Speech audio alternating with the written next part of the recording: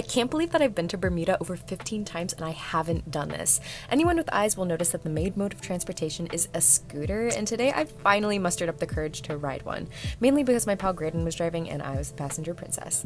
I didn't realize how much of the island I hadn't experienced yet, but when you're on a scooter, you can see it all. We ended up on this gorgeous beach, and the best part is that literally no one was there because we just happened to stumble upon it. The weather was amazing, and for quite a while I just flopped around in the sand like a beach whale, but then I got myself together and did a little photo shoot.